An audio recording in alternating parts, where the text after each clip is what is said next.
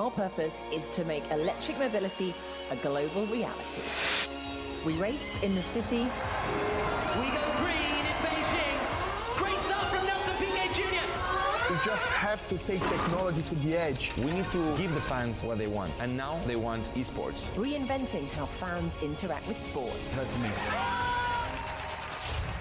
It's good news for the planet, it's good news for global warming, it's good news for the cities, for the air. I think it is the future. It's fast, it's sexy, it's sleek. And pushing the technology of clean energy and battery power forward at tremendous speed. Well done. You are 2017 Formula E Drivers' Champion.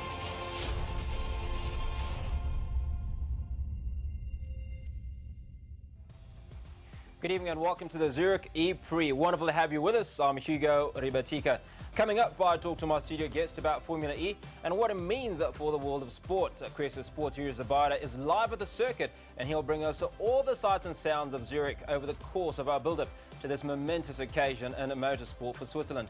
I mentioned my studio guest and here he is. Most of you will know him for his Formula 1 knowledge, but today we put Sasha Martinengo to the test on a Formula E. Sasha, great to have you in the studio. Hugo, fantastic to be here. Thanks very much for the opportunity and also looking forward to racing, returning to Zurich and to Switzerland per se.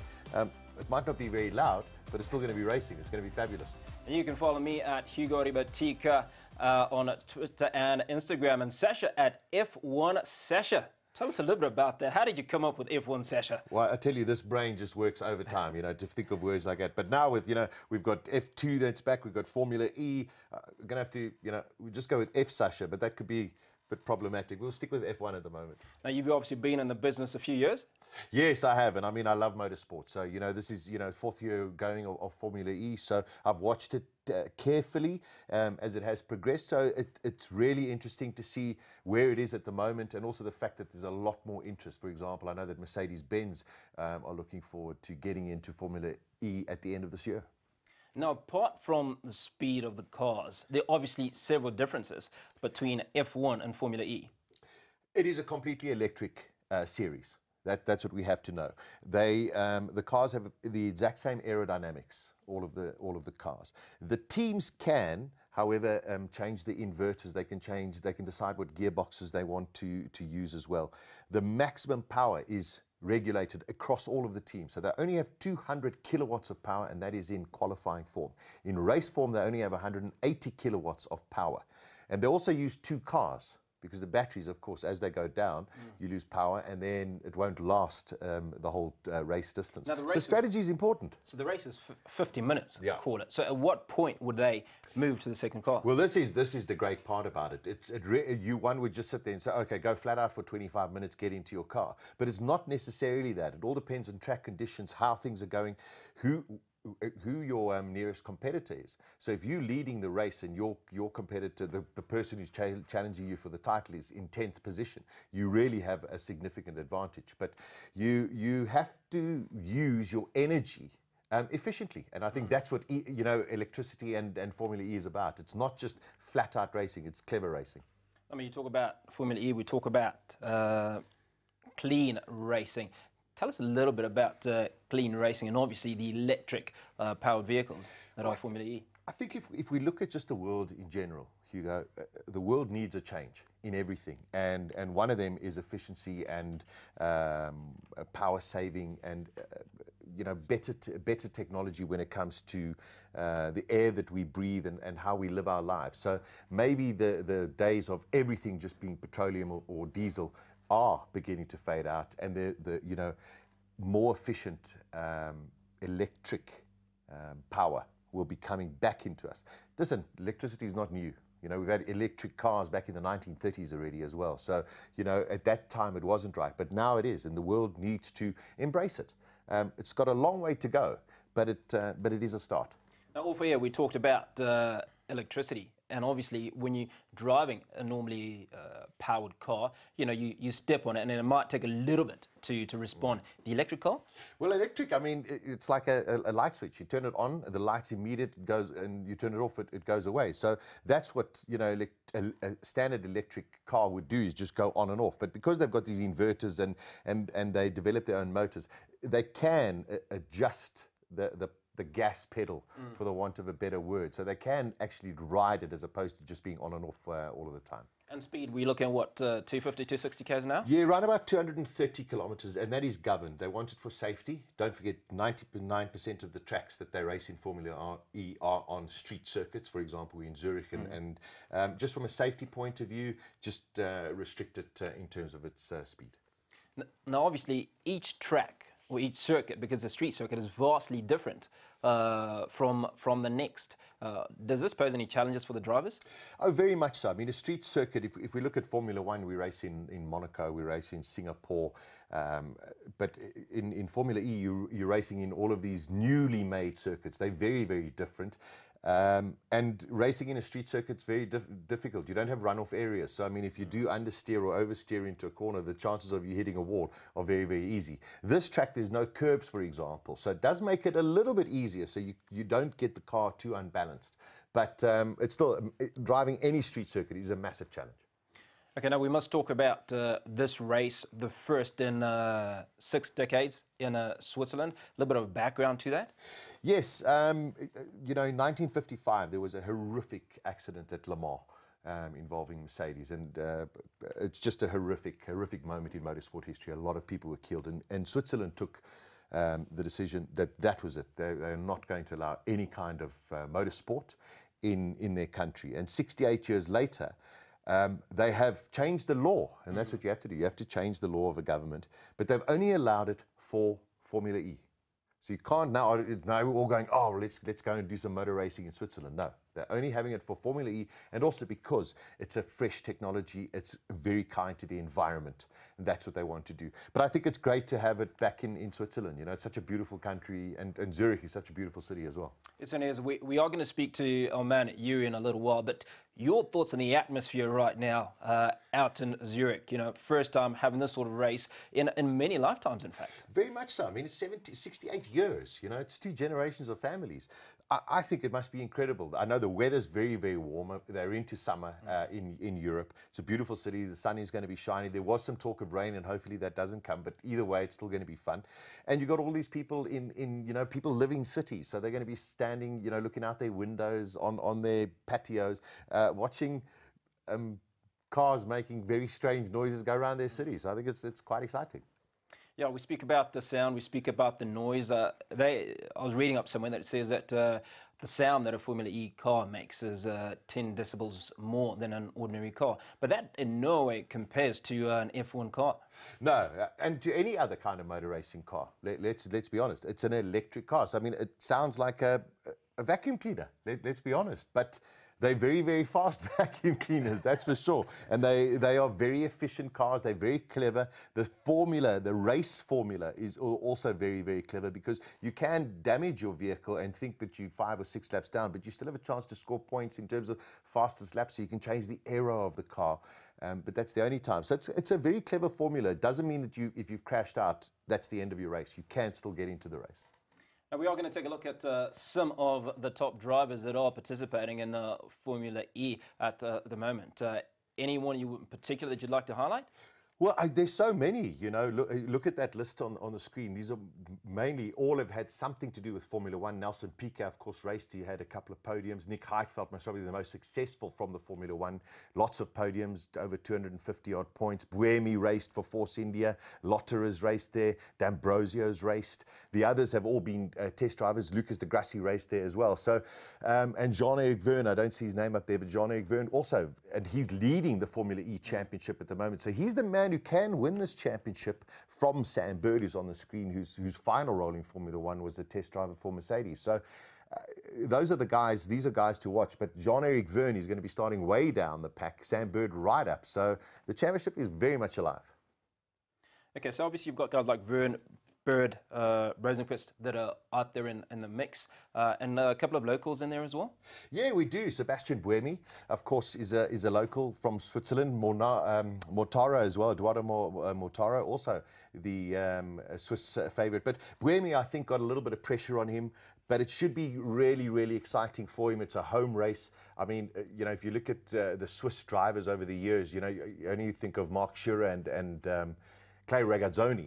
But Sebastian Buemi's held his high very, very well. He is the current champion as well. So there's a great fight for third. Rosenquist, Abt, Buemi and Lucas de Grassi. So watch those four really battle it out hard. Now we talk about F1 drivers that are now in Formula E, and Eurozabata is with Felipe Massa.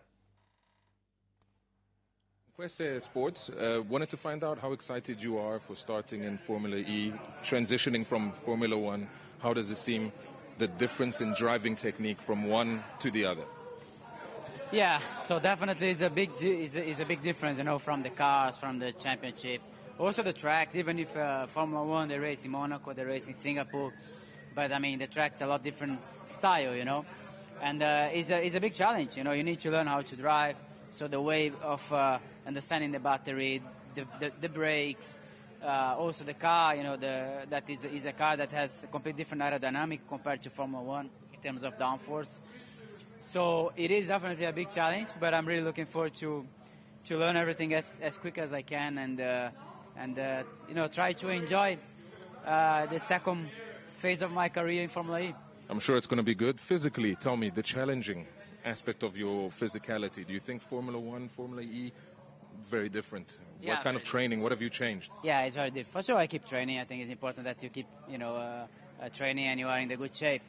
But it's true that physically the Formula One has a lot more G-force. So for your heart, also for the amount of G-force and power you put on your neck, on your shoulder is a lot stronger than anything else. Formula E, the steering wheel is heavier, you know, than Formula One. So you need to train a little bit more muscles for your arms. But a part of that is not a problem. I've seen on your Instagram training in Brazil. I think you're perfectly fine and you'll do just great. Thank you very much, Felipe. You keep well.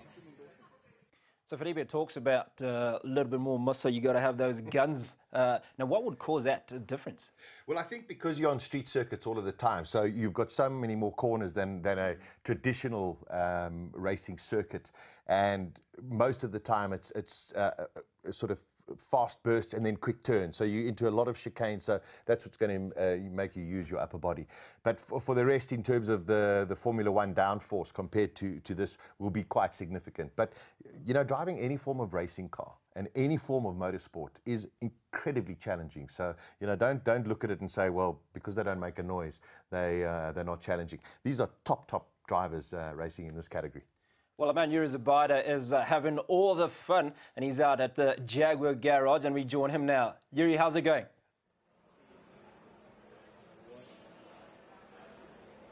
Thank you, Hugo and Sasha. We are here at this buzzing atmosphere where 60-odd years of deprived Swiss environment in terms of motor racing, they haven't seen any for 60 years. Well, now it's here, and now it's happening. E-Prix in Zurich is becoming the biggest buzz that's happening in this city.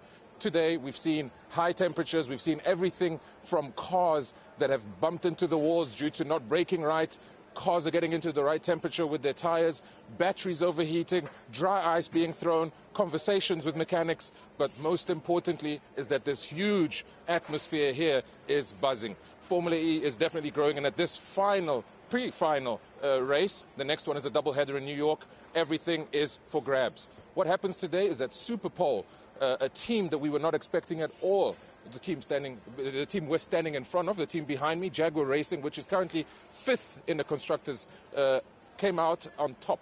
Their maiden pole position. Mitch Evans, the New Zealand driver, he ended up performing perfectly, flawless around the circuit, had no mistakes, no errors, and made sure that on this difficult surface, on this difficult tarmac, where you have tram lines, you must remember tram lines here have a big impact We know that the tyres are all-weather tyres, not like in Formula One. These are tyres that completely can be used in rain, can be used in dry, but you still have to get them into the operating window. And the team behind us here is the team that managed to do that. Not only they were flawless in terms of making sure, taking wide the lines, Mitch Evans came out of nowhere. Jean-Eric Verne, which is currently leading the drivers, and Tachita, which is his team driving which he's driving for, have completely failed at this. Only driver that actually kept up for them was Andre Lotterer, which later we'll be seeing on the grid. We'll be seeing how they have managed to get that right, but everybody else here is on the same equal foot. We look at a team that, or teams that have no experience of the track, have no knowledge of things out here in Zurich. We've got cobblestone pit lane. We've got a green wooden pit lane, pit stops, may say, pit boxes, and this has turned to be more exciting than anything. The fact that it's a sustainable sport. You will hear from our interview with the CEO of Formula E, Alejandro Agag. He's the gentleman that will define the future of this Grand Prix here over the next 9 years. Looking into it, a fantastic race, unpredictable. You can't see who's going to win, but right now, Jerome D'Ambrosio, Jaguar, are making it happen. And this is where we want it to go. Throwing it back to you in the studio. Hugo, Sasha, chat to you in a bit. Thanks, Yuri. Jacqueline, now let's talk about who's atop the grid start of this race. Well, I mean, that's amazing. Earlier on, Mitch Evans, that he said is right up there, and I had a D'Ambrosio as second. I'm looking at the time sheets. I don't know if there's been a change somewhere along the line, if there's been a penalty. I see Lotterer second. But Hugo, this is where it's very interesting, because he mentioned Jean-Eric Verne. Verne's leading the championship. Bird is second. So Bird is in the top 5. Verne is all the way down in 17th. But Lotterer is his teammate.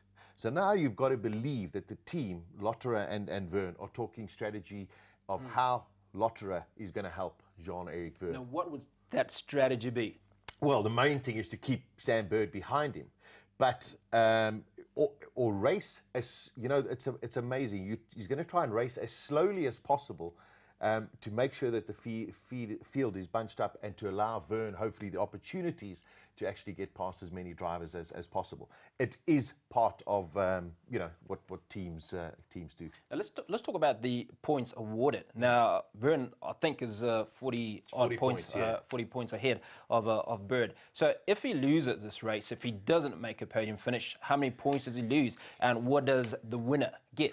Well, the winner gets 25 points. But pole person, which we now know is Mitch Evans, he gets the 3 extra points, and there's 1 extra point for fastest lap. So if Sam Bird, for example, had to win this lap and Jean-Eric Verne, there we go, it is 40 points. So if Bird had to win today and get fastest lap and Jean-Eric Verne get nothing, all of a sudden it's 26 points.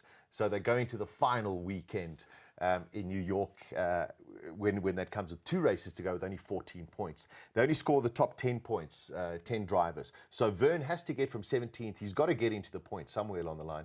Bird is just wants to try and take as many points away as possible. Lotterer is going to try and keep Bird behind him and try and get people to get past Sam Bird. Now we are going to have a chat a little bit later on about the circuit, but how possible is it for him to move from 17 into a points position? Very possible, and also in street circuit racing, it's always very, very complicated. A lot of crashes happen. The great thing that I love about Formula E is when they start, they don't do a warm-up lap. They don't have the opportunity to get any heat into the tyres or into the brakes. So it is a flat-out run. It's a long run to turn 1 here in Zurich. It's a right-hander. There's going to be fun and games. And if you're an astute and clever driver, Werner could make up 6, 7 places. But he could also get tangled. So it's going to be very unpredictable. Well, let's talk about how wide that street circuit is, and obviously how much it impacts who's at the top of the grid and who can make their way in that opening stage. Well, it's quite incredible. Racing drivers will all be sitting with their team managers, and let's say I'm your team manager and you're the racing driver, and I say, Hugo, listen, when we get down there, make sure you stick to the left-hand side of the circuit. When you get to your braking point, hit your brakes a little bit earlier because they're going to be sore, they're going to be cold, and then I want you to turn in. And you say, Sasha, perfect. As soon as your visor goes down, you forget all of that, and it's just now racing. So there's only one line in racing. But they're all going to try and squeeze. You want to try and make up positions, especially on street circuits. It is very difficult. And I know they do have other elements like fan boost, and we'll talk that a little bit later. And they do have to swap cars. So there are chances that you can lose a lot of time.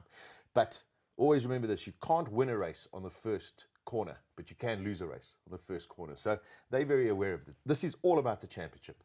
Now, Yuri did talk a little bit about some of the challenges that the drivers can look forward to or can expect, and one of those is batteries. Yes, the battery is very interesting because they all have the same power available to them, and that is the 180 kilowatts of power.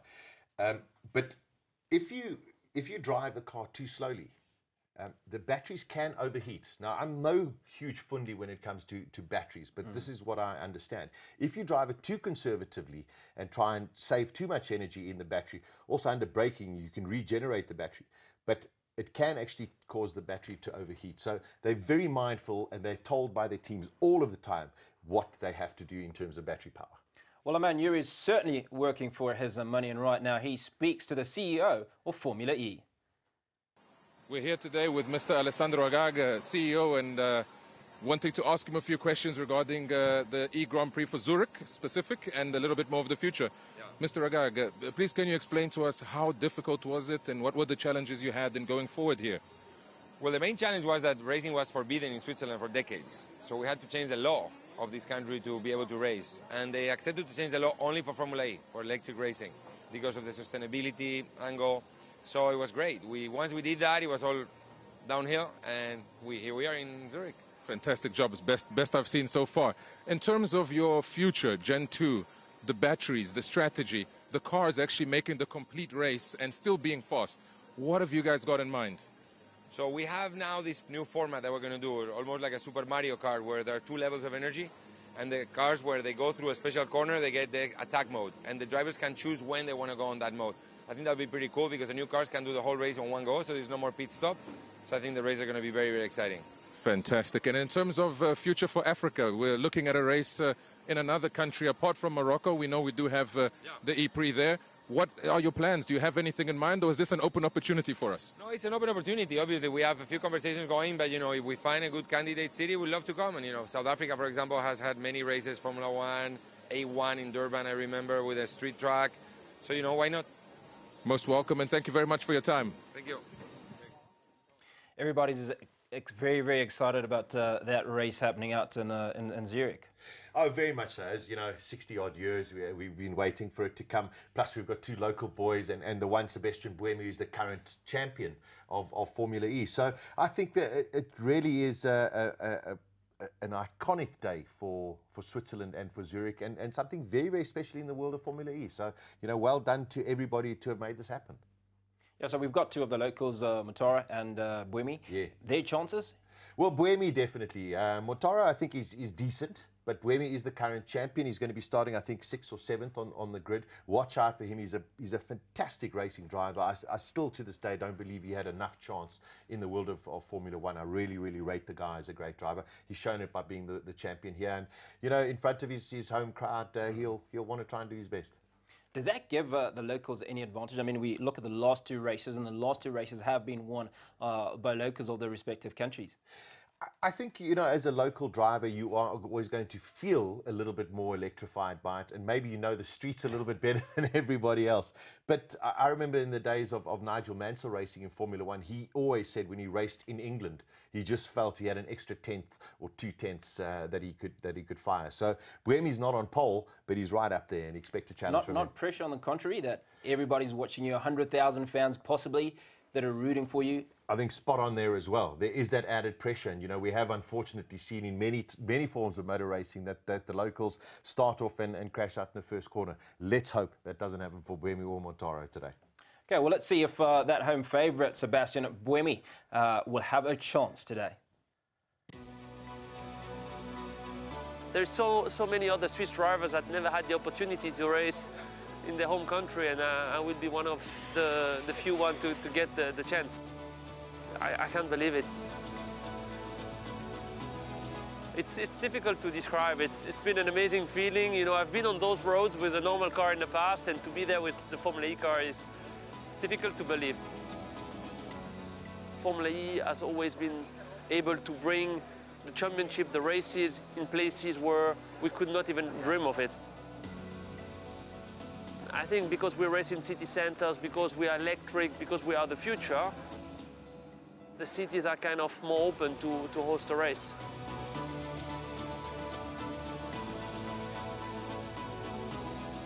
You know, I can't wait for the race to happen. You can't wait, neither can we. So obviously lots of excitement coming from Sebastian Buemi. Now, an exciting part is fan boost. Yeah, it's quite controversial. Just to explain, you know, when it first came out, I think people sat there and went, what have they got extra fans? But no, it's a social media initiative.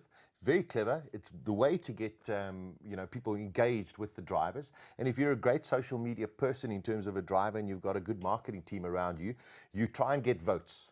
All right, and everybody can vote up until, you can vote every day until race day, and you can actually vote for the first 6 minutes of while the race is starting for your favorite driver. Then a percentage is calculated, and then that driver has something called a fan boost, and they are now allowed to use what an extra 100 kilojoules of power, which I think is 10 kilowatts. So if you're going down the straight and you're battling to pass somebody else and you've got the fan boost, you can push it. And we saw it with Lucas de Grassi. Lucas de Grassi won the championship by using fan boost, by going past, I think it was Jerome D'Ambrosio last year or the year before. Now, interestingly, not everybody can benefit from the fan boost. So if you're number 15, for instance. Yeah, well, it just shows you not a lot of people like you, unfortunately. So it's only the top guys who actually get it. As I say, it's quite controversial, but because the tracks are on street circuits, I think it's a great initiative because overtaking is naturally very, very difficult.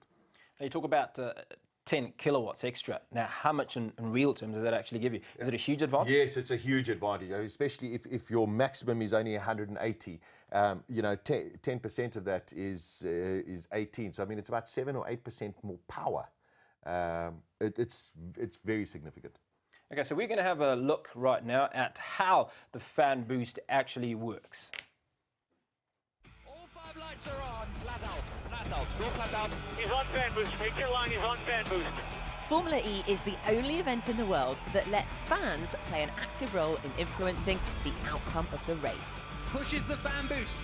Fan Boost gives fans the opportunity to vote for their favourite driver and award them an extra boost of power during the race. Lucas, we have fan boost. De Grassi uses his fan boost. The 3 drivers with the most fan boost votes are awarded a significant burst of power, which they can deploy in a 5-second window during the second half of the race. You can vote to fan boost your favourite driver in the 6 days prior to and up to 6 minutes into each race. You can do this via the Formula E website and social media. Obviously very, very exciting that you can have that added element and the involvement of the fans. Do you see it as a practical aspect to increasing support for Formula E? Well, I think the great thing about it is the whole world is when it comes to motorsport, is so focused on Formula One, and we only always think of the Formula One drivers. Now, all of a sudden, you've got another series where you've got all of these other drivers, and they have the opportunity to also become superstars. You know, not everyone has to be a Lewis Hamilton. You can have a Sebastian Buemi or Jean-Eric Vergne. And if they're very good in their marketing, all of a sudden, that extra 10 kilowatts of power that they get in a race can be the difference of winning a championship and losing a championship. And no matter what formula in, if you're a winner, and people will remember who you are. So obviously it'll be integral for somebody like Sebastian Vergne, for Vergne rather. So if he comes way down in the standings and he gets that boost, then that could be quite positive for him. Very, very much so. And I'm sure he's working like crazy at the moment to try and get as many fans as possible. Because I think at the moment leading is de Grassi, Buemi, and Rosenquist. So if Vergne wants to get there, he's got to be in that top 3 to have any kind of chance. It is a Formula E weekend out in Zurich. We'll be right back. Stay with us. Here with Lucas de Grassi, getting ready he scored the fastest time in the first practice. So getting ready now for his race. How does it look for your chances on this Grand Prix, on this E-Prix? The chances, I think, is pretty good. The car is good. We're fast. But in Formula E, you never know. We have qualifying in 1 hour, and then from there we decide the strategy. I think you're the best in that aspect, so we'll give you the chance on that. In terms of New York, what are you looking at? I think what we can aim for is the top 3 in the championship. That's what we're going to try to get. Thank you very much, Lucas. Appreciate it. Obrigado.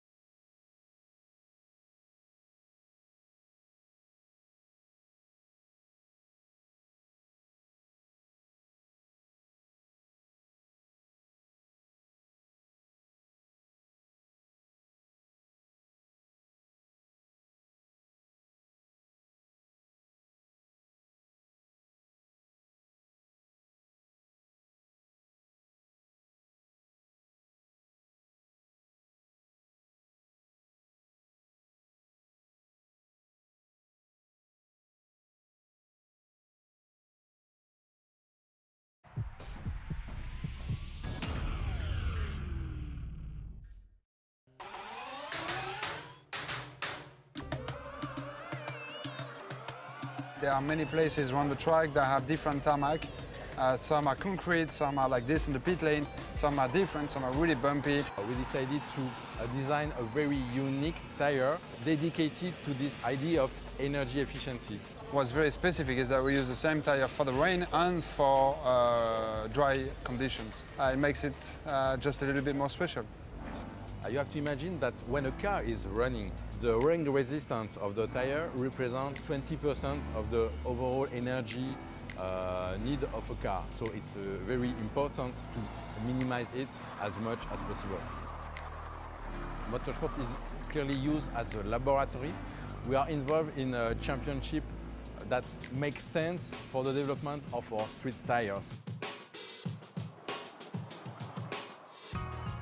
We designed an 18-inch tire for that type of cars, which is quite a revolution because you have smaller sidewalls. That means you have less deflection and then you have less rolling resistance.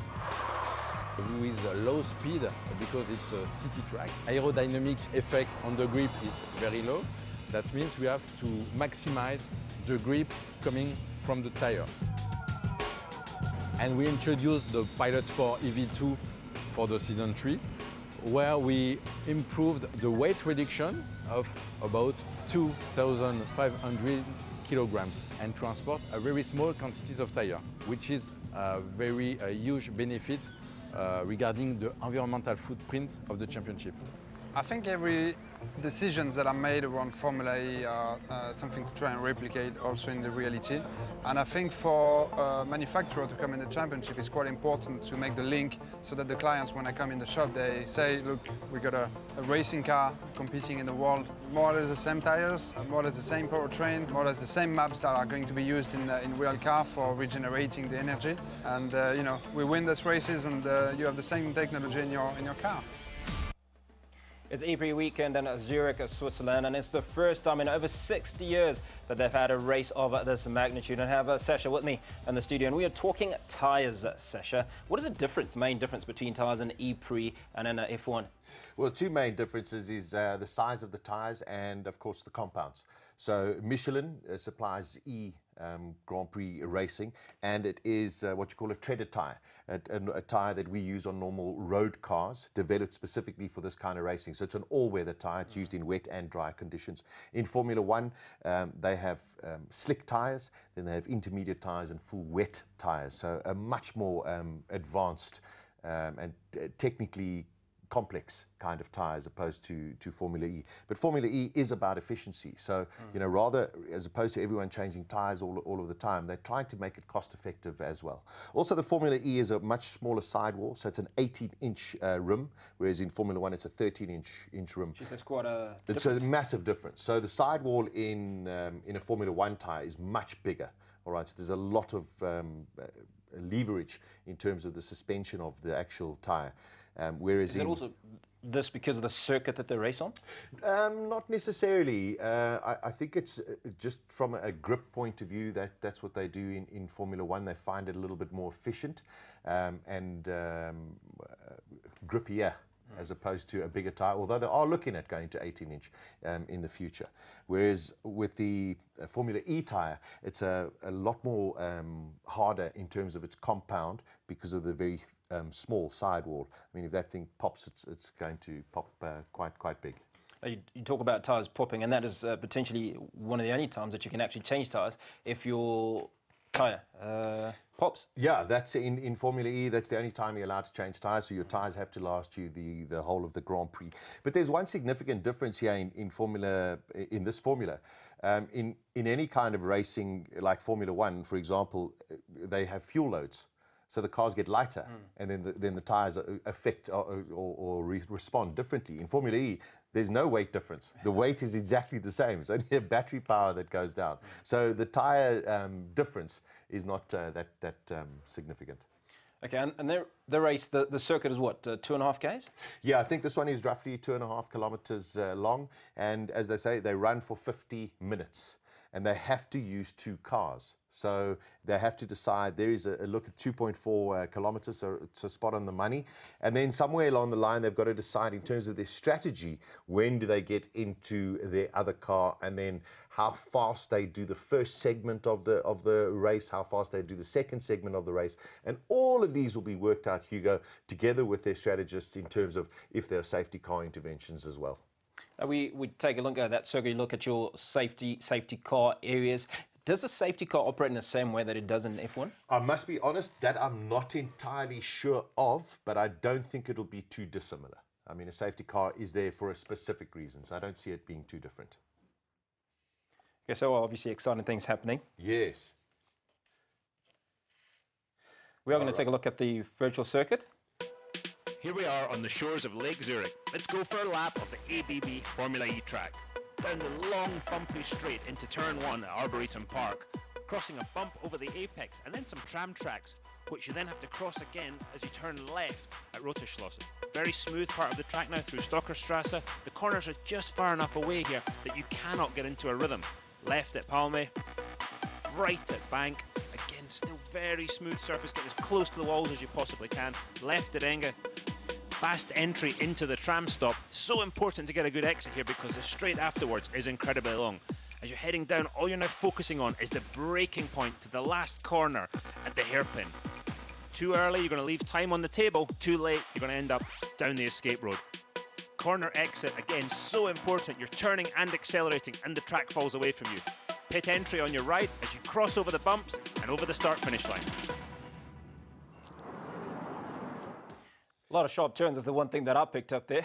Yeah, well, that's a street circuit, you know, and Felipe Massa spoke about how it really moves your arms. So, I mean, it's a lot of driving there as well. No curbs, as I mentioned earlier, but it's very, very bumpy. You know, for those who maybe haven't seen any of the free practice or the qualifying, when it comes to racing, you'll see there's a long straight that's incredibly bumpy. So, I mean, they have to deal with manhole covers, the traditional things that are on a normal circuit. But also here in Zurich, I mean, that city revolves around so many trams. So they've got these tram lines all over the place. So, I mean, you know, a tyre gets onto that, and all of a sudden you don't have the traction and the grip to get going. So in a short period of time that they've learned this track, the drivers have done an exceptional job. I mean, it just shows you how, you know, they're top class. So coming back again to some of the attributes that a driver needs, obviously Felipe Massa talked about, you know, you got to have the guns, you've got to be a little bit stronger. Anything else that a Formula E driver has got to have an advantage on this sort of circuit? Well, it's everything in motor racing is just about focus. And you know, if something does go wrong, you've got to be able to control yourself and ensure that, hey, you know, you can lose it in the first corner.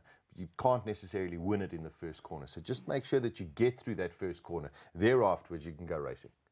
Okay, now let's take a look at some of the other races that are on the circuit. We've got Hong Kong, Marrakesh, and they've already raced. What's happening after Zurich? Well, this is the second last event because they go to New York, I think, in about 3 weeks or 4 weeks from now. And then they have 2 races there. They have I think it's a Saturday and a Sunday, 2 events in New York. So that's going to make a big difference. So at the moment, they're 54, 55 points up for grabs for the top 2 drivers.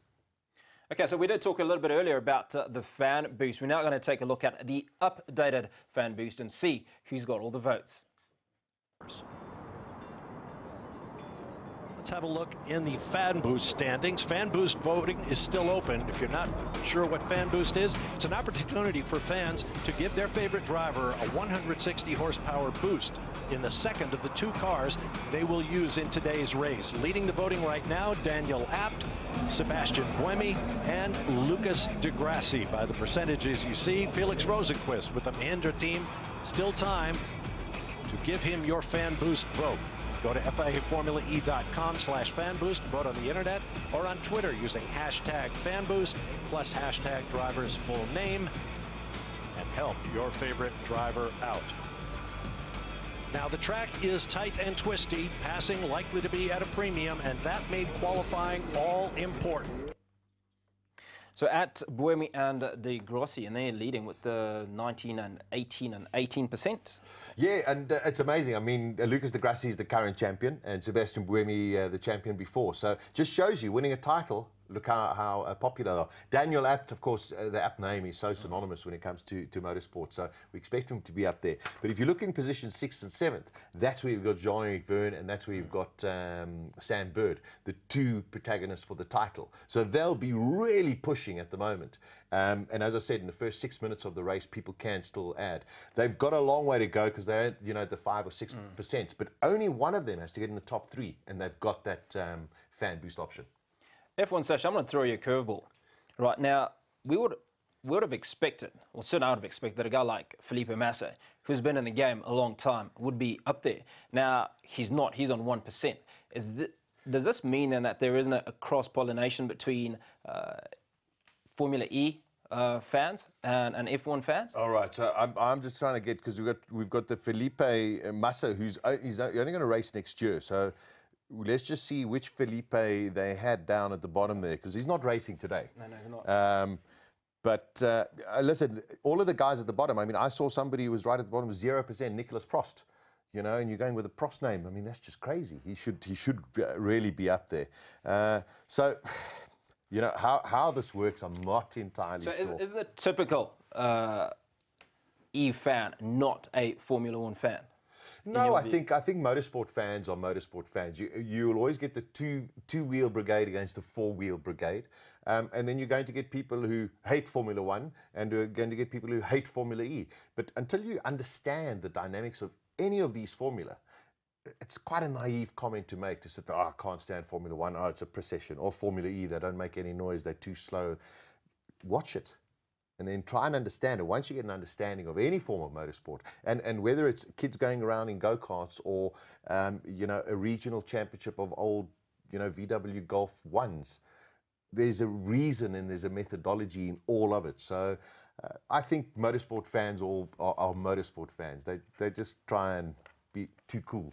Now we're a few minutes away before the start of the race. Your thoughts, or who is your money on? Well, you know, if I look at Mitch Evans, it is his first pole position. So I don't know if he's got it in him to lead from the front, but it's fantastic, I think, for the sport. He's a young New Zealander, and he's got all of the opportunities. The way that I've seen it is Andre Lotterer is now in second. I saw D'Ambrosio up there in second earlier on, so somewhere along the line, we're waiting for the final grid to come to us.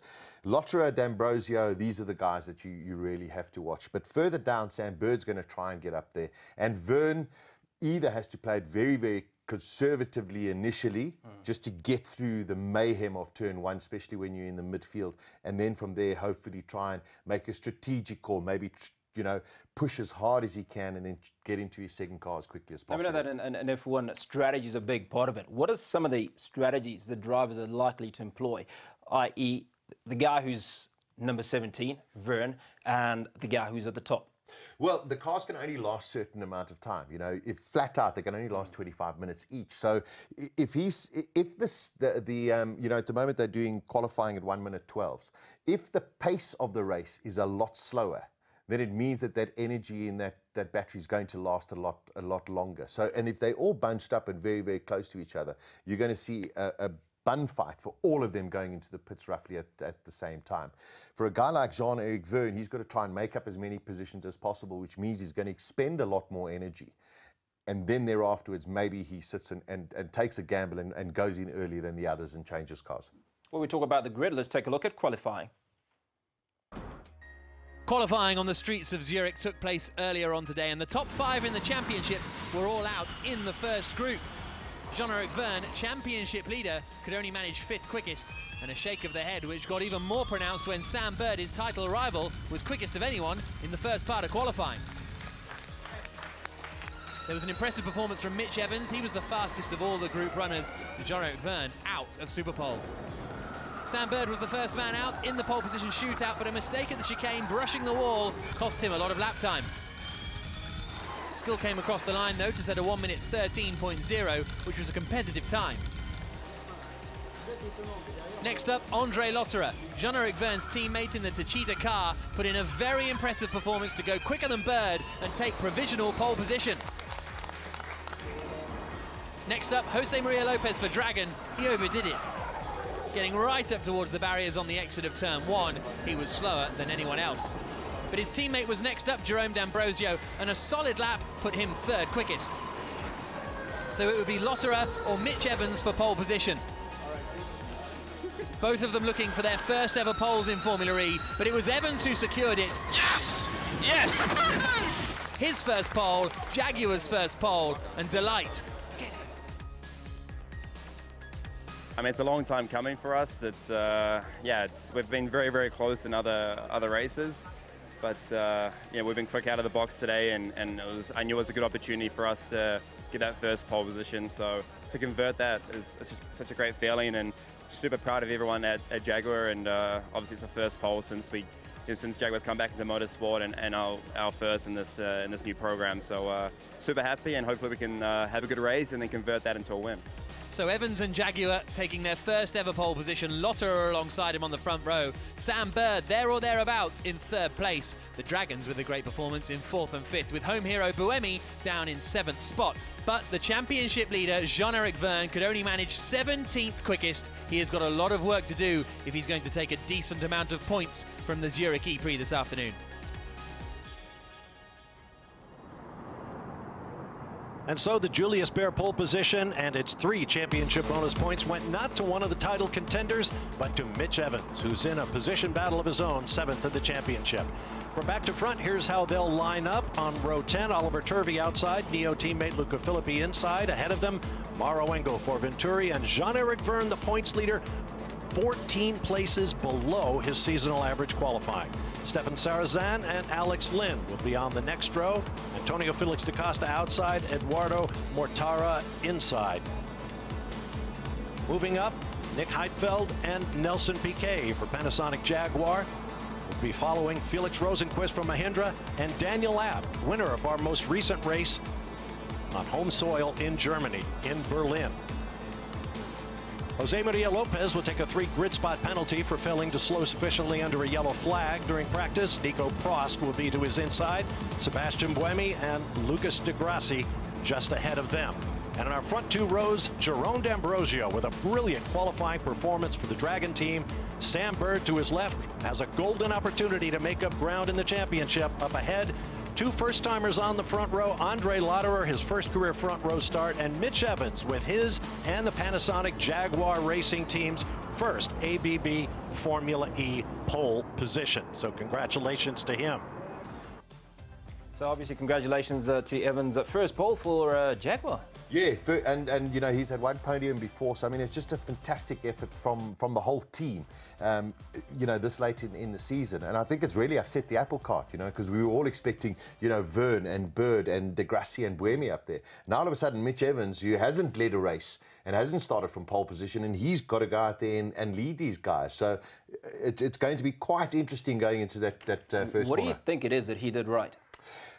You know, when you hook up a lap, especially on street circuits, it's just so precise, and you really have to have as little wheel spin as possible, because the surface is so completely uneven. So if you just lift up a little bit, you can lose a tenth here or half a tenth. And he got it significantly. I mean, he was over a tenth of a second faster than anybody else. So he really put in a sublime lap. Another point to note is Lopez, and he got that penalty?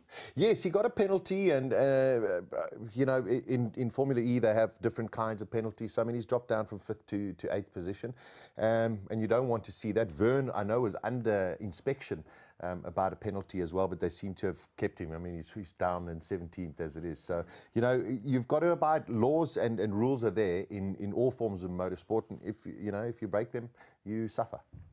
You do, and Buemi, the local favourite, up in 7th. Is that a surprise? I expected him to be a little bit higher, but these shootouts are just so unpredictable, and I think it's really, really fascinating the way that they do it in Formula E. You have a free practice 1, a free practice 2, a qualifying session, and basically the way that they do it is they just put all of the names in a hat, and they go, okay, first 5 go out, second 5, third 5, fourth 5. 4 at a time, and then from there they take the top 5 out of those categories, bang, and they go for a super pole. So it's just the luck of the draw, and you know, Buemi just got caught out a little bit short. Well, as intense as Formula E is, the title contenders do take some time off. Like swans on the water, calm on top and paddling like crazy underneath, coming into the Zurich E-Prix, the title contenders have little time to relax, as their attention is being pulled in every direction. If we have a big boat here, that could be our hospitality. Let's go in the pool there later. There is a pool? Everyone's like these pools. Oh, let's go, yeah? 3, 2, 1. Can you say just go? I will. Social media antics, interviews, photo sessions, racing weekends for the points leaders are filled with much more than just racing. Rock and roll, baby. Every driver deals with the pressure in their own unique way. You've been watching Formula E's bad drawing. They are getting busier and busier, more demands for media, less time with the team because you're being tracked here, there and everywhere, but it means I'm doing something right.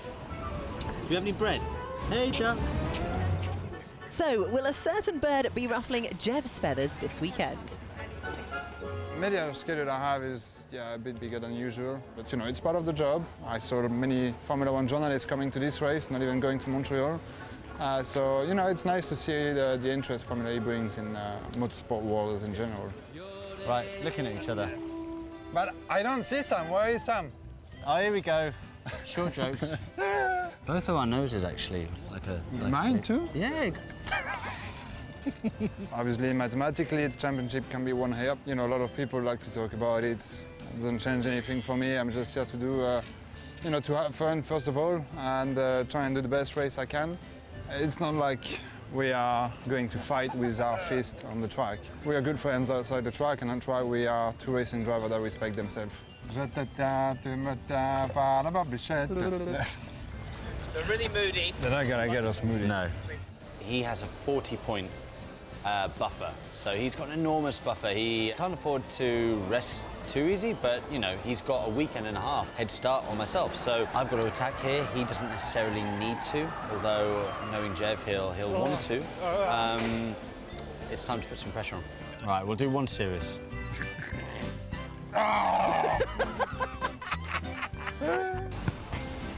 We've had 4 front rows, missed out 4 times, really, really close. I mean, I think he's had 4 front rows and they've all been pole position. So we're going to go Jev hunting this weekend and then we'll take it to New York. And we know what happened in New York last time. 2 wins and a pole position. So I need some more of that. Putain, mais being stressed or nervous will not help me. So I find it more useful to be calm and just keep doing what I know. Good, mate. We're done. Thanks, mate. Sweet. Thanks, guys. I paid you good money to put him in the water. Come on. Yeah, I guess it is important for them to take a break now and again. Yeah, and listen, also they finish in the end of July. Most of them are European-based, the drivers. So then they have their whole of August and September as a summer holiday, and then they'll probably get back into training for the December start of the next season. But how hectic is the life of a typical Formula E driver? I think it's getting more and more hectic. You listen to Sam Bird there saying, all of a sudden they're spending less time with the teams. They're doing a lot more PR work. And it just shows you that there's a lot more interest coming into the sport, a lot more sponsors coming on board. The sponsors want a little bit more from the drivers as well. So it's gaining a lot more credibility and a lot more fans. BMW coming at the end of this year, Mercedes coming next year, Porsche also looking to come in next year as well. So there's a lot of interest, a lot of big players. You've got manufacturers in there, and that's what counts. So we have 10 teams currently? Yeah, we've got 10 teams currently. I don't know if they will allow maybe up to 13 teams. I think that would be the maximum, 26 drivers on the grid. Thereafterwards, it does get a little bit more complicated. But as with any form of motorsport as well, you have teams there that might disappear in a season or two. So or teams that might work together? Or they'll come in and Mercedes or Porsche or BMW might come in and just take over a team. Now, we talk a little bit about technology. Obviously, Jaguar, their first podium, wasn't expected. How much of it is attributed to the driver and how much of it is the actual car? Well, a lot of it has got to be with the driver. You know, you do have a handful of drivers in that series that you're most probably going to rate a little bit higher than the others. But take nothing away from the teams. Don't forget they get a specific requirement from Formula E, and then afterwards they're allowed to work on the gearbox, they're allowed to work on the inverters, and they're allowed to work on their own motor. The only thing they can't change is power delivery or the power amount. So how it gets delivered is up to the team. So what Jaguar have done is a great job, just as all of the other teams as well. So, you know, well done to them. I suppose the question that everybody asking is, Formula E the new era in motorsport? It's a different era of motorsport. But, you know, as I said right in the beginning, Hugo, the world has to change. You know, we can't carrying on using plastics all of the time and destroying our oceans. We can't carry on using, you know, strange fuels all of the time. So the world has to look at our planet and say, how do we make it a little bit more efficient? I'm not saying that Formula E is going to be the pinnacle of motor racing. You know, in the bigger scheme of things, you know, how detrimental is Formula One compared to a jumbo jet flying? Zero. So how do we change everything? If the electric and battery technology becomes so brilliant and so genius, who knows that in you know, another generation from now, the aeroplanes that we fly in aren't electric. That's a massive difference. And I think this is where we're trying to get to, is to get this battery technology and electric technology into something very, very clever. Just to go back to that discussion that Yuri had with the CEO of Formula E, he talked about the possibility of other destinations for Formula E on the continent outside of Morocco. You know, I think Africa and Morocco is just stunning up there as well. You know, they also got a long history in terms of motor racing. For a country like South Africa, Formula E, how much sense does it make? It would be great to have it as a series, to go and watch it. But we have massive cities, and our distances between places are so huge. You know, how beneficial is it to have that many electric cars within South Africa? I'm not saying that it's not viable, but I don't know if it, you know, traveling from Johannesburg to Pretoria, just for example, is an incredible distance that you have to go, just as a lot of the other cities in Africa as well. So, you know, motor racing, anything that we get in South Africa or any other part of Africa would be terrific. You know, we are starved of it. The whole continent. Yeah, Sebastian Buemi is the local favourite, so we are going to find out a little bit more about him.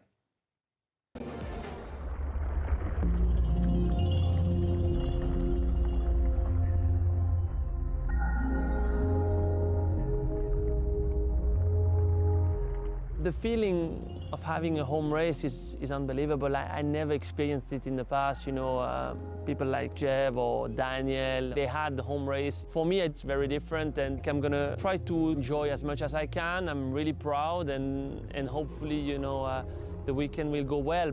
I really think that we've got all the ingredients to do something great. The location is amazing, close to the lake. When you look at the pit garages, when you look at the hospitality, the track itself, you know, we've got everything to have a good race, and now we just need to make sure we manage to produce a good show. It feels great to be the one championship, the one competition that is really making history, bringing racing back to this country. The ban comes from the accident in Le Mans in 1955. So many people died, and then Switzerland decided that motor racing would not be allowed anymore. And that a country is ready to accept changing the law to welcome back motor racing because it's electric, that is a great symbol. Formula E is the message of sustainability, technology and innovation, and I think Zurich fits perfectly in. On the pit lane where we stand, everything in wood, everything sustainable. It's actually very impressive what my team here accomplished. We've never seen anything like this. These pit buildings, these garages, these hospitalities. The venue is going to be incredible. It sets a new standard for Formula E. The tickets sold out in half an hour online, maybe 150,000 people around the track. And also we have great partners here, 4 of our partners from Switzerland, so that makes it even better. Mobilizing the public in the middle of the city, bringing young people, mature people all together to see this exciting technology at the center of Zurich. And it just demonstrates how forward-looking the city of Zurich is. The media launch was actually very great. It was actually massive. I mean, we had about 100 media people, which is for Switzerland a massive amount of media. Driving Buemi on the street was a brilliant idea. The people love it. It's just great for Zurich. Media attention was huge. We've always had, lots of people interested in General Motorsport. We've had great drivers. Having a Swiss driver here on this race, it's actually great. And I'm absolutely fan from him, and I hope he's going to win. We had a French winner in Paris, we had a German winner in Germany. We should have a Swiss winner here. I was joking with Sebastian. So, it will be a great thing for the crowd here in Switzerland to have Buemi be up there. This season so far has been a bit disappointing for us as a team, for myself. We were expecting more, we were used to better, but somehow, sometimes we lacked a little bit of pace or we did some small mistakes, and at the end of the day, now we are P5 in the championship, 3 or 4 points away from P3, so let's say a podium finish in the championship is still more than possible. Having a good result here would be amazing. If I had to win one race and only one in the season, it would definitely be Zurich for me. I'm not going to predict anything, I'm just going to stick to doing my job the best I can, and then on Sunday night we see where we are.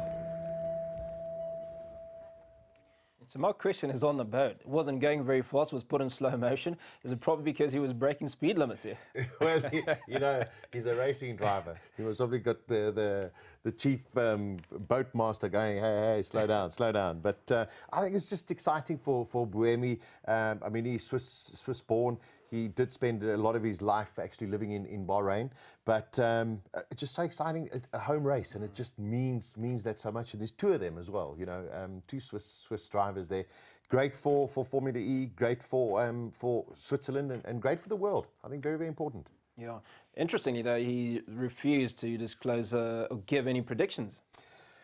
Yeah, whenever it comes to racing, and I mean, I've had this all my life as well, who do you think is going to win? I also hate making those kind of predictions. In motor racing, you always say the person who's in the front has always got the best chance. But you never know what's going to happen at the first corner. Motor racing is so unpredictable. You can be 30 seconds in the lead and crash. It just is so unpredictable. You don't count anything until you cross over that finishing line. So how much is unknown, or what are some of the things that are potentially unexpected or could happen at the start of a race or during the course of a race? Well, especially the start of the race. In Formula E, they have cold tyres, cold brakes. Going into turn 1, there can be accidents. Unfortunately, these things do happen, and that all of a sudden could spin Sam Bird from 2nd or 3rd on the grid down to 15th, and everyone moves out of the way, and Jean-Eric Vergne all of a sudden is in the front. So Vergne could win the championship today, but it means he has to win the race, or the permutations are crazy, but where he's starting, it's going to be very, very difficult. So that can happen at the start of the race. All of a sudden... Mechanical failures, do we get much of that? Well, I must say, in Formula E, I don't know, besides batteries overheating, one doesn't expect to have mechanical failures, but they have experienced gearbox problems, because in the past they've used 2 gears, 3 gears, 4, up to even 5 gears in a gearbox, and those are moving parts. So I mean that can be a bit of a problem.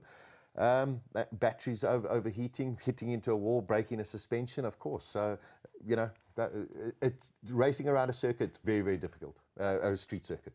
Now, we did talk about the turns on a race circuit, and you said some of them do go as slow as 10, 15 kilometers an hour. Yeah, I mean there's some very tight turns. There's a 90-degree turn, I think turn 6. There's a long hairpin going into the final, I think turn 10 or turn 11 as well. So they know the speed that they can carry into each of those corners. So speed is all relative. You go in as fast or as slow as you can get out on the other side. You don't want to understeer or oversteer into those corners, because you don't have runoff areas, and if you hit the curbs, if you're not going to hit curbs, you're going to hit walls. Well, Yuri's live on the pit lane, and we're going to cross over to him and find out what's actually happening on the floor in Zurich.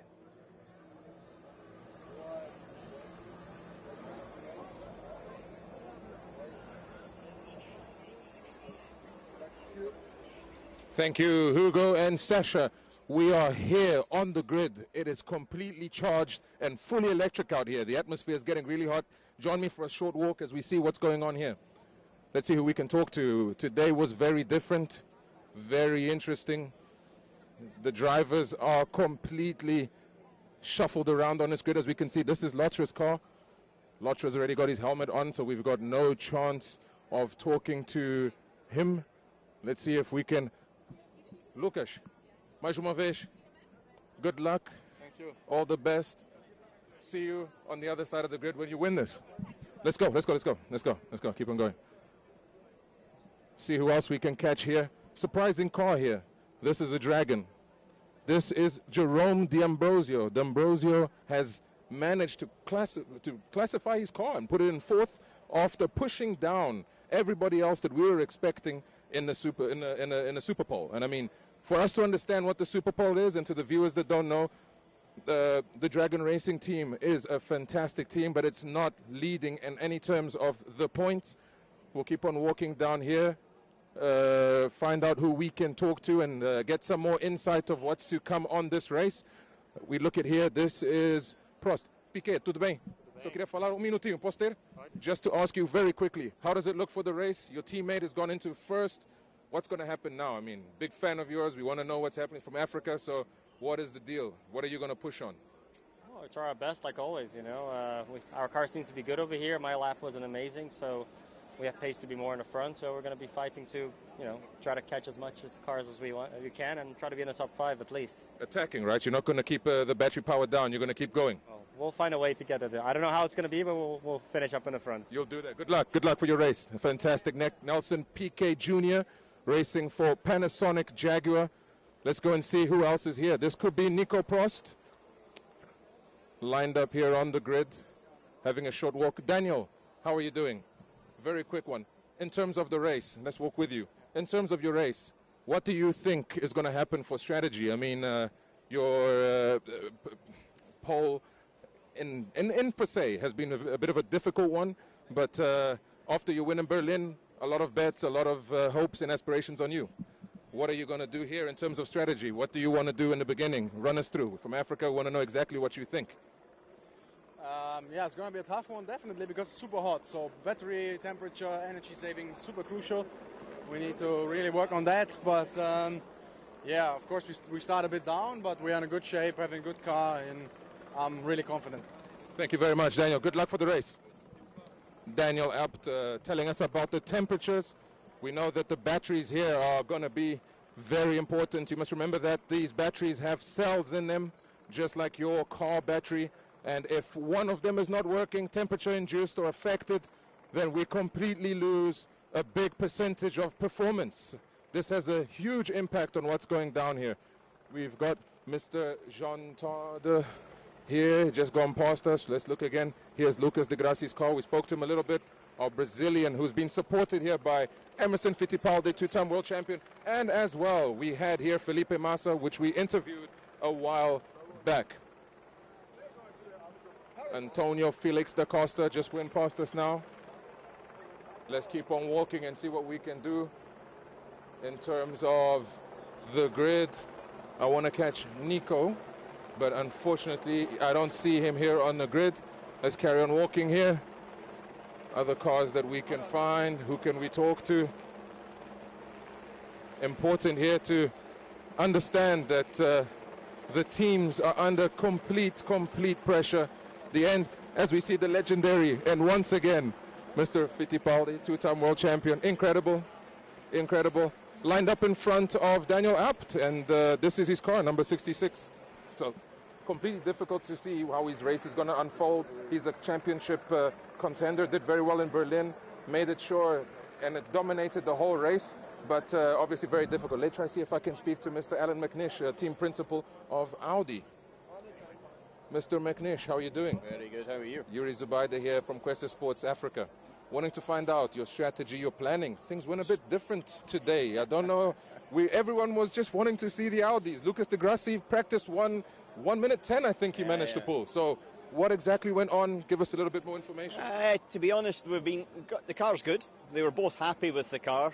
Daniel didn't have a very good run in Q2, in free practice 2 because of traffic and all of the incidents at the end. So he didn't get a clear qualifying simulation. And with being in the first group as well, which is the slowest group, then it was difficult for him to come through. But the time he did was superb. The only unfortunate thing is there's 8 people in front of him.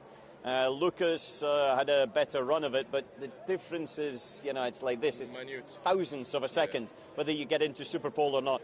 So now we're 5th and 9th. We've been in this rough situation before, and we've came through to have some podium positions. So we're looking at the long game in the race, 39 laps. When he says long game, viewers, what he means is he's going to try and get the strategy to save some battery in the beginning maybe and start attacking later on in the race. Is that what I'm seeing or not really? You've got 2 things here. You can either attack on the first lap and try to make up positions, or then you've got to be patient. And I've got to be honest, I'm not a patient person. And so then you've got to be patient and wait until the end of the stints. And there'll be 2 stints roughly in about the middle. They'll have the car change. And I would say in the 5 laps before the end of the race and also before the car change, that's when you'll see some action happening. Thank you very much, Mr. McNish. Appreciate that. You have a good day. Good luck. Alan McNish, team principal of Audi Scheffler, ABT Scheffler. Trying to see here what else we can round up to give us some insights and bring to our viewers nothing more and nothing less than the freshest and most professional updates from the grid. Mahindra, here on our left, we look at the cars that actually are the slowest. We have one of the electro funk DJs. And here's the other. Here's Nelson Piquet. He's starting out in 11th. There's his car. We spoke to him very briefly. Ex-Formula 1 driver, now in Formula E. Championship under him. But in terms of what's going to go down, it's completely unpredictable. The tires, these tires that we see, are completely different to what you get in Formula 1. These are multi-weather tires, but getting them into the correct operating window is extremely important, and this is where the difficulty comes. I mean, we look at the surface here, a street circuit that hasn't been used before. We look at tram lines. Those are completely difficult. Mitch Evans, his teammate, took a wider line in terms of getting the best times, and that made a big advantage. So we need to try and do exactly the same with Nelson Piquet, see how he finds his braking points. He has to go a bit more aggressive, as Alan said, maybe in the initial parts of the race. Some preferring to save their power and use it towards the end of the race, and that's what we'll do. Let's go through. Let's see what else is down here. Enough of Jaguar Panasonic, their maiden pole and their maiden P1, let's say. Let's see if they can keep it. They'll be playing a defensive role. Jaguar man myself, do appreciate the technology. Nicky Heidfeld, not seeing much of him this weekend. Some surprises, though, in terms of Sam Bird coming down. We have another Swiss driver here for Team Venturi, the team that Felipe Massa will be joining. This is Mortara, and he's had a fantastic weekend. Him and Sebastian Buemi are at home now, and in terms of the race, will be in front of the crowd. So the support, the fan boost, perhaps going to be an option here for this car. Let's see if that will materialize. Felipe Massa going to join in the later part of the year. Obviously, these cars will change. Here on top of the driver's head, or where the helmet would stay, there's a new halo that comes on a Gen 2, and this makes a big difference and changes all. Same as in Formula 1, FIA standards are across the board. Let's go. You can feel the energy here. No pun intended, or pun intended, whatever way you want to take it. The batteries are fully charged. I'm as cheesy as I can be. And here's Antonio Felix da Costa's car, Neo Racing. Difficult for him to find his balance in his car during this. Alex Lynn, who actually had a small shunt in practice 1, completely touching the wall, trying to find the best lines across the circuit, and very, very difficult. Trying to see here, someone just whispered in my ear that Felipe Massa is around. And if I catch him, he will not escape. But let's keep on walking. Let's see here. Another Techeetah. And this is the big surprise, everyone. Jean-Eric Verne, the ex-Toro Rosso Formula 1 driver. the person that is the driver that is leading this championship and was the highest bet in terms of the Zurich Grand Prix. See the dry ice being used a lot. The temperatures are extremely high here in Switzerland, making a big surprise to most of the viewers and the crowds here, reaching 36 degrees on Friday. Today the highest was about 27 degrees. The batteries on these cars are working perfectly at around 26 degrees. We were told by the technicians earlier in the pits when we tested the first masterpiece of this formula that the temperature that is ideal is 26 degrees. The batteries, either hotter or colder, will not perform at the level that they should, and this will have a direct impact on the acceleration of these cars and obviously the life of these cars. Qualifying exhausted all of this. Let's go through to the guys at the back, see what we can find here. In terms of the Neo drivers, we've got Filippo, we've got another Venturi driver, but I do not see Felipe Massa. Let's walk back, let's walk back. Follow me and let's walk back. Let's walk back. Oh, it's available here, hold on. Hold on, available, right? Let's try and see if we can have a quick look at Felipe here. Felipe is gonna have to do a very, very different kind of strategy, maybe depending on coasting initially, seeing how he can save for an attack at a later stage during the Grand Prix, saving his battery for as long as possible. 2 gears, never know. Let's see what is possible. Let's see what we can do. Let's see what we can do. All right, let's go back down here. Let's go back, let's go back. Let's walk back through the pit where the action all is, where it's all happening. We can feel these grandstands coming into the driving atmosphere here on the tarmac. I'm trying to look around and see who I can get for you guys. In terms of Alex Lynn, this was a big disappointment. Alex Lynn, who is now also racing in the GT series for Aston Martin, performing quite well in that aspect. Formula E may be the end of his season in New York. We've got the double header, meaning a Saturday race and a Sunday race, a chance for the drivers to maximize on their points. But not an easy Grand Prix. Not going to be easy at all. Let's try and see. Here's Nicky Heidfeld. Let's see if we can get a word in with Nicky quickly. Nicky, how are you doing? I'm fine, how are you? Very good, very good. Wanting to see what is your plan for today. We saw that it was a bit difficult in terms of the practice sessions and going through, but strategy-wise, what are you planning to do? What is your initial attack? Plan of attack, let's say. I will not tell you. Of course not. But no, it's quite difficult here because it's relatively hot, and the circuit layout also makes the batteries heat up quite quickly. So this is probably the most extreme we've had in a long time, and that makes strategies even more difficult if we go a bit longer or shorter. Even now, as I told you, I will not tell you exactly what we do, but it's still pretty open. We have not decided firmly on what we're going to do, sorry. We might change it while we're going. No, don't worry. I didn't want to know your plan. I'm thinking of Ghost following you on the app and driving behind you and see if I do the same time, but I doubt it.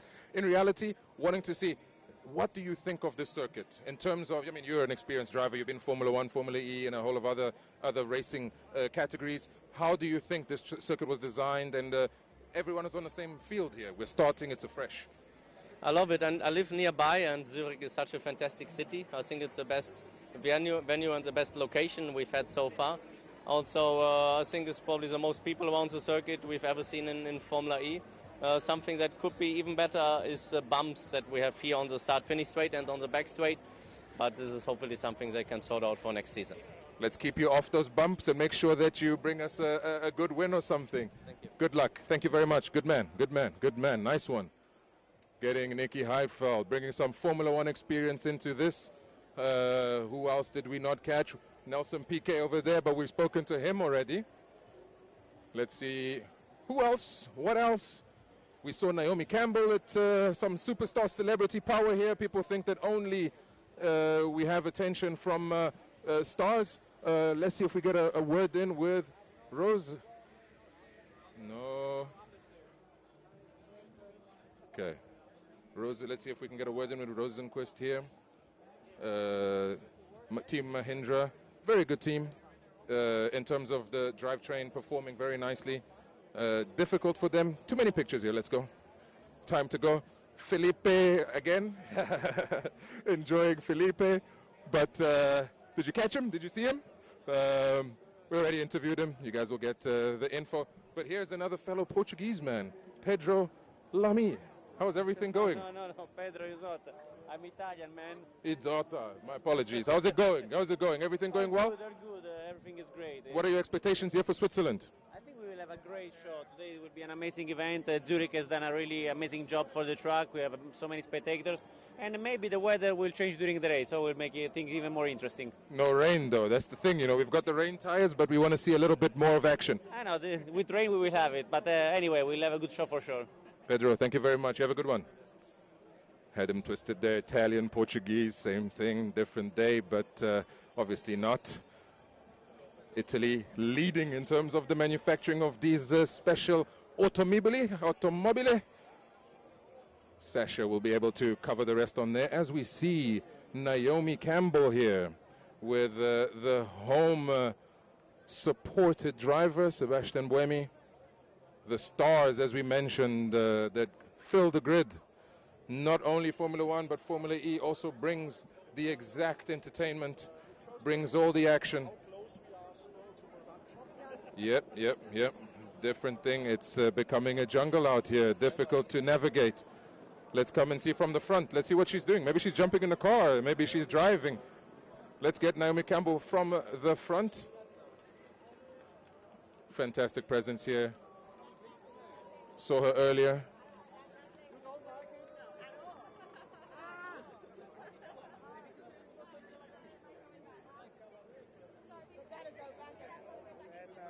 Naomi, we've been told to stay away.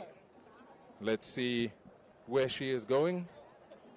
Big security around there, carrying her bag, and that's what happens. You have to brake check and pump it. Let's not follow her too close. As we look at the fantastic dragon here, this is Jerome D'Ambrosio. Had a chance to chat to him earlier today. He's performing magnificently today. So Super Pole, 4th position. I mean, chucking everyone else. And it just shows you that it's all about being flawless. Mr. Alan Prost, can I have 1 minute? Just to ask you a quick question. In terms of your son, Nico, how is it going to happen now, performing on the Formula E? You've left. Are you still involved with Renault? Renault, Nissan coming in for the next season? Yes. Give us a little bit more for Quesse Africa. You know more or less everything, you know, as Renault is going to leave and Nissan is going to replace. It's the same group. So we are still working well together. For Nicola, I don't think he's going to stay in the team, but he would like to stay in Formula E. So it's a different situation, but all good. We wanted to see more of you, and that's what we want to see. Well done, thank you. Sasha, I think we're done here. Hugo, Sasha, thank you very much. Appreciate it. Back to you in studio. Take care. Enjoy the race. Great, man, Yuri. Thanks very much. Clearly keeping tabs on everything that's going on there, including some of the stars and the lovely Naomi Campbell. Pity you didn't get a chance to speak to her. You know, that was just so terrific. It was wonderful. Brilliant job there from Yuri, going up and down the pit lane of Formula E. Give us an idea. It seems also they've been well coached. They're far more approachable than absolutely right. Absolutely and just right. wonderful. The one thing I have noticed, though, on the cars, the numbers are easily visible, but the names are not there. You can't see which car it is, unless, you know, when I watch Formula One, I always know them by their helmets. So I'd have to learn the helmets. So I didn't see the names there, but just fabulous. It's such a great atmosphere. You can see everyone's really excited about today's race. You talk, Sash, about helmets and apparel. Is apparel the same in Formula E as it is in F1? Yeah, very much, you know, how it is. So, yeah, I mean, they're very, very similar in that regard, yeah. Very much so. Something else that we picked up was the race and the batteries. Are we going to have a slow race? There is talk that it is extremely hot, and that's going to have an impact on the batteries. And Daniel Att, he talked about the batteries and how they would try and preserve the life of the batteries. Very much so, and the same with Nick Heidfeld as well. Wouldn't give too much away in the strategy. But if you look at it very, very carefully, it's so hot and they're going to be right on each other all of the time. Who's going to actually back off? And then hopefully later, once everyone starts pitting, go in and put in a couple of big laps. It's going to be an interesting race. Yeah, well, there were other things like the dry ice. We certainly would like to talk about that in a moment. Right now, we take a detailed look at the circuit. Welcome to ABB Formula E from here in Zurich. Let's go for a lap of this 2.46 kilometre track. It's a long, bumpy start-finish straight with heavy braking into the right-hander of Arboretum Park. The driver is trying to carry as much speed as possible over the hump at the apex of the corner, and unusually the tram lines which follow it. Out of Arboretum Park, be careful to avoid the tram lines as these will have less grip than the asphalt that's around them. Left across the tram lines at Rotisschloss, a good exit is important because it's a reasonably long straight that follows. We find ourselves at the end of the straight between turns 2 and 3 at Stockerstrasse. Unusually for a Formula E track, this is incredibly smooth. So although it's a 90-degree corner, that smoothness is going to allow the drivers to carry a load of speed. We're now into the rhythm section of the track. Time is hard to gain here and easy to lose. Here we are in the tight section between turns 4, 5 and 6. Now in Formula E, we're always talking about the walls. There's no runoff area, the walls are right there. Well, at Zurich, to be accurate is even more critical because most of the corners, like turn 5 for instance, there's no curb. So the closer you can get to this wall, the more grip you're going to find. But if you get too close, bounce off it, you're going to end up in that wall. There's one of the walls you want to avoid on the left. It's a short acceleration out of bank into Enga. Here we are at the tram stop chicane. Very quick entry, you're going to be feathering the brakes through there to try and slow the car down and settle it before you make this incredibly tight left-hander followed by the right. You've got to nail that right-hander though and get a really good exit because you're going into one of the longest straights in Formula E. As you head down here, hunting out the smoothest line possible, you've got one thing on your mind: braking at exactly the right point. Too early and you give away time, too late and you end up down the runoff. The middle of the Mittenkai hairpin is all about setting up for the exit. You're turning and trying to accelerate while the road falls away from you on the exit. As we approach the start-finish line, you're going to be over to the left side of the track because we'll be avoiding the pit-in. Unfortunately, these huge bumps start to appear. Look at this as it approaches a manhole cover. You're going to want to get out of the way of these. Will that necessitate weaving down the straight to avoid the bumps? Only time will tell. Continuing down the long straight, crossing the finish line, and that is a lap of the Zurich Formula E track. We're moments away. Final thoughts before we cross over live to Zurich. I'm just really, really excited, you know, watching Dario Franchitti explaining it all to us. It's going to be a fabulous, fabulous event. It's going to be a tremendous amount of strategy, and it's all about the championship. So watch out for Sam Bird, watch out for Jean-Eric Vergne. Okay, so this is a historic moment as we cross over to Zurich for the first E-Prix race. In fact, the first race of this magnitude in over 60 years, and it promises to be absolutely exciting. His Mahindra team. And there's Sebastian Buemi, very much the crowd favorite here, racing on home soil in Switzerland.